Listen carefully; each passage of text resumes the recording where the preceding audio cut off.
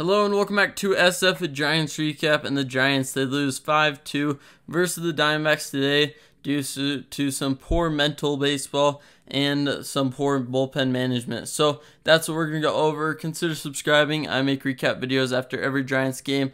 And so let's go over how the offense went. JD Davis, though, he deserves a shout out. He got 2 singles, 2 RBIs. He is the only reason he scored 2 runs, so good to see from JD Davis. Taro Estrada, he scored 2 runs, good to see from him. And then Luis Matos, he got 2 hits today. So those guys are really what carried the offense today because there wasn't much offense. For the pitching side of the game, Anthony DeSclafani, he went 6 innings, allowed 5 hits, 2 runs, got 3 strikeouts, no walks, which is really good to see from DeSclafani. But I don't know why Kapler pulled him so early. He put him back pretty early, and DeSclafani was only at 78 pitches. And so that was just kind of an interesting decision.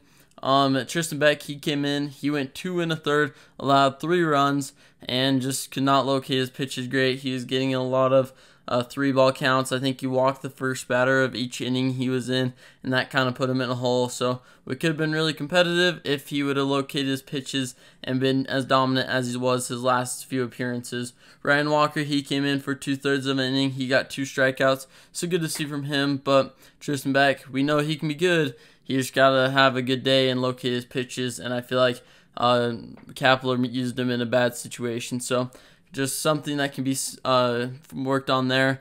Blake Sabol, what was he doing on the bases? He had one of the most mind-boggling base running mistakes I've ever seen. Ground ball to third base. Longoria, he dives, stops it from going anywhere past him, and keeps it so bases are going to be loaded. 2 outs. Crawford's coming up. We know how Crawford is with people in scoring position. We have a chance to go ahead, tie the game, put another run on the board. But Blake Sabol, for some reason, thinks he can go to a base that already has a runner there.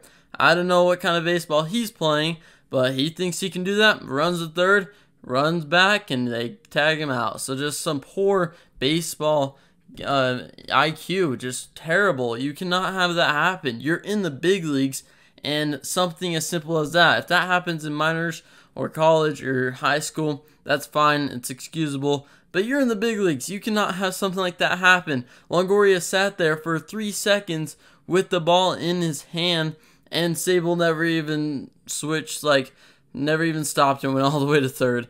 I don't know what went on. Crawford could have struck out the next batter. It wouldn't have mattered. But we don't know, and that's the thing that frustrates me. We don't know what would have happened. But just frustrating game. Hopefully we can bounce back against the Blue Jays on Tuesday. I'll have a video coming out tomorrow. But until then, thanks for watching, and I'll see you next time for a new SF Giants Recap video.